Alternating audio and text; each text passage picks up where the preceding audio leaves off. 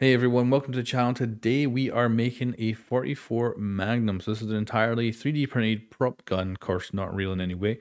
And the actual design that the guy made for this, which will be linked in the description below, is completely original. So it's not actually based on a real weapon or anything like that. He actually fully made it from scratch and we're going to put it together. So first of all, biggest project I've done so far. We did have a few issues. So when I was building the actual body here, or 3D printing the body, this part lifted up.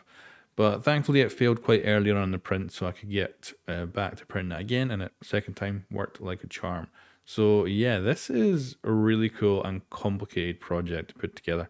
The actual design as well is made to be put together with real screws, but I'm going to replace all those with 3D printed little pegs that'll be glued in instead of making, or instead of going out and looking for the specific screws I would need for this. I'm also using the 3D filament that I have on hand, so I've got quite a lot of grey, so we're going to do that. But because I want this to look like a prop rather than a real weapon, I've gone for purple filament for the grips. And then all the pegs that I'm using to put it together, I'm going to print them out of black, so we have some nice contrast. I've also been very fancy and switched the filaments during the print of the sights so that they're black, then they switch to kind of like this lime green, just like in real life where that would be glowing green. Obviously, this ain't gonna glow, but it looks surprisingly good.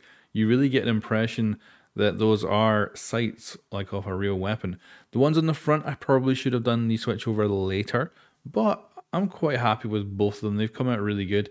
And they fit incredibly snug into the holes that were made for them. I actually brought them down by a few percent because the original size when I printed them off just seemed to be too tight when 3D printing from my 3D printer. But yeah, looks really good, fits in amazingly well, and didn't even need glue for these parts. But anyway, let's start gluing this together. So I've got glue in the holes here, which is just a slow acting super glue, so that I've got a bit of time to work if I decide to pull anything out, if I do anything wrong. And we're just going to put in pin top and bottom for the barrel. This holds amazingly secure in there. And then we're just going to clamp it up and leave it to completely solidify. This 3D model also comes with multiple barrel choices. So we could have gone for a snub nose, we could have gone for an extended barrel, and there's also been a bunch of remixes for additional barrel types too. But I just went for the standard one. It seemed to be a pretty reasonable size. I thought the extended, a little bit too much, snub nose, a little bit too small. And here we are with the whole thing almost entirely done.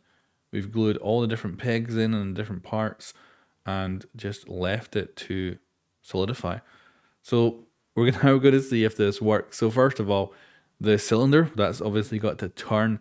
The hammer has to pull back and spin the cylinder too. And we've got the trigger, which also locks in with the hammer as well. So yeah, once we put this all together, oh yeah, forgot about the rounds as well. So we've got these, and the first bunch failed, unfortunately. I was trying to print all three at one time, did not work out. I ended up doing three at a time, and I decided to switch the filament. So we start these black, so the bases of them are black, which has a nice contrast to the grey. Then it goes to grey, then it goes to green, and I think that's great because you can see them in the actual chambers when you're looking at the front, which is kind of cool. And that would denote, I think, armor piercing rounds in real life, but obviously not with these shapes of the rounds.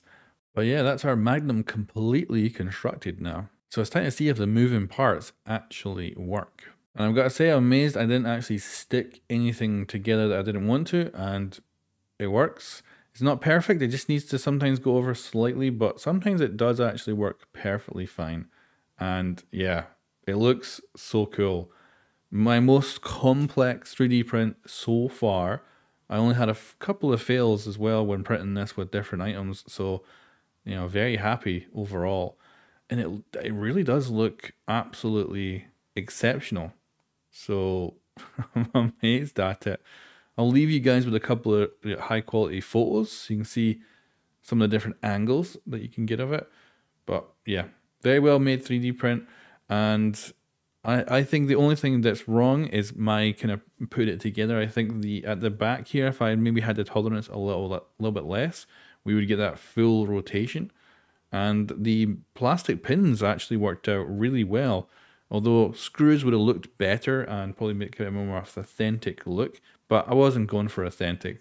So I think the pins and the color contrast have really worked out well in this, and I think it just looks really, really freaking cool. And the green sights are probably the highlight for me because it does just kind of feel a bit more real, even though it's extremely, when you're holding it, it definitely feels fake because obviously it's mostly hollow plastic.